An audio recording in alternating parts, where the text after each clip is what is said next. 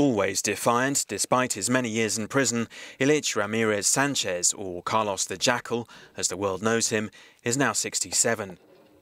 In 2011, he was convicted of killing 11 people and injuring nearly 200 in a string of attacks across France.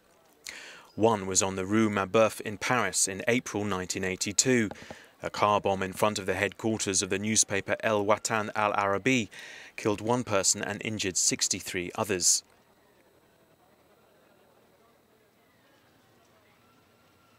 The previous month, a bomb had killed 5 people and injured 77 others on the Paris-Toulouse train. In December 1983, Carlos attacked civilian targets in France twice, one on the Marseille-Paris train, the other at the Gare Saint-Charles in Marseille. 5 were killed and 50 others injured. His biographer has described him as the Osama bin Laden of his day, and indeed Carlos the Jackal has expressed his admiration for bin Laden.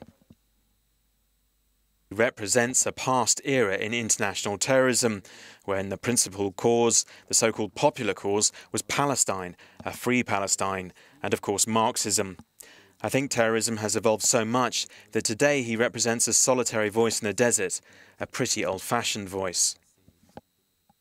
Born in Venezuela in 1949, Ilich Ramirez Sanchez adopted the name of Carlos when he joined the Popular Front for the Liberation of Palestine in 1973.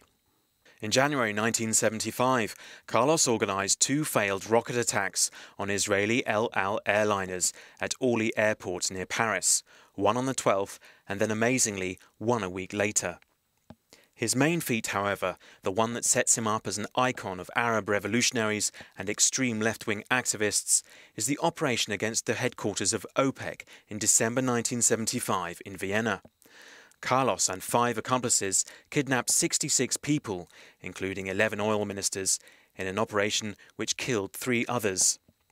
After several days of negotiations, 50 hostages were released, and the rest were flown to Algeria, where the ministers were released and Carlos secured political asylum.